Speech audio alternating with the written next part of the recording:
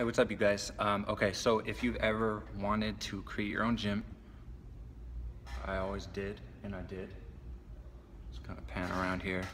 So we're at 4,000 square feet right here, 4,000 square feet.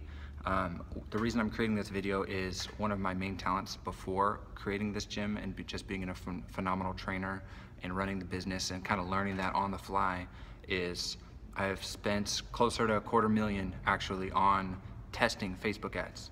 And that's one thing that I'm very proud of, is the amount of money I've essentially thrown away.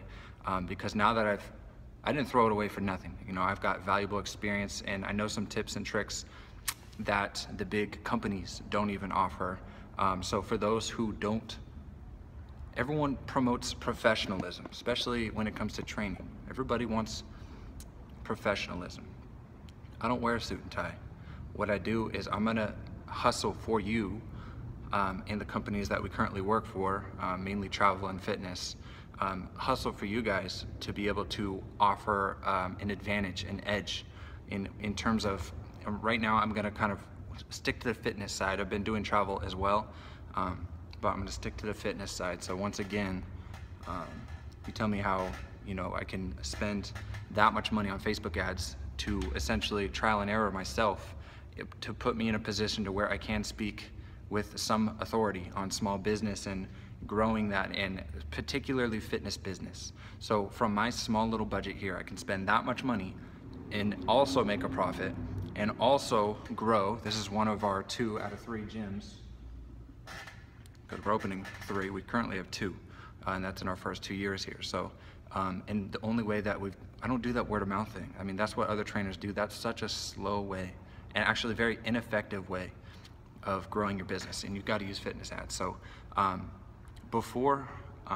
don't want to wait another 6 months to get my next location. That's very intensive for me. One thing that I can do in-house is market your business. And actually I've been reaching out to several corporate companies, and you know, that's what I'm going to be doing, is driving your membership with, you know, very different and very not uniform ways of promoting on your Facebook page that are very effective, because people see ads all the time on Facebook, and that's what makes them not work. So as Facebook gets more and more saturated with ads, fitness ads, I see them all the time because I'm a fitness business owner, so I get marketed to them all the time. I always click on them, always go look at them, always look at your competition stuff, always look at what they're doing. I always sign up for other marketers' email lists and everything so that I can kind of keep up on the competition. So I know where I stay, I know where I land on this, and we have some very unique ways that we've used. I don't see anyone doing the stuff that I do, and that's what makes me proud about it. So I'm just letting you know that fitness marketing, the one thing that you see on Facebook, let me get that comment out the way.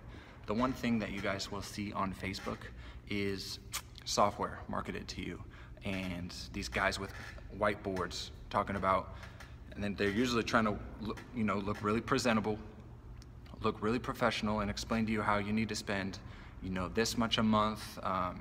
So what I'm going to do is, I don't promote professionalism. I promote effective results.